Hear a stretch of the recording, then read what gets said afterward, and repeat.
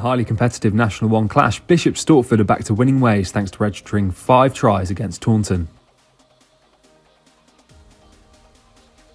Blackheath survived a late onslaught from Richmond to come out on top of this clash as Alex Newt, Oliver Wallaker and Jake Hennessy all crossed the whitewash. Thanks to this victory over Chinner, Plymouth Albion have taken the top spot in National 1, with a late penalty try helping the Devon club to a win.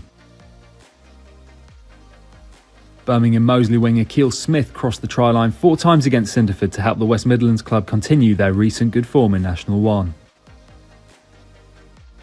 Darlington Moden Park frustrated Sedgley Park Tigers to pick up a win in the North East, with scores coming from Callum Pascoe, Ben Frankland and Yari Fantini.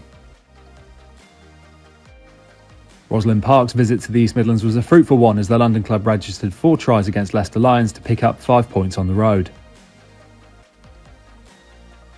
Rams were knocked off top spot after Sale FC picked up their first win in 4 games and gained a bonus point in the process, thanks to Conor Doherty's late score.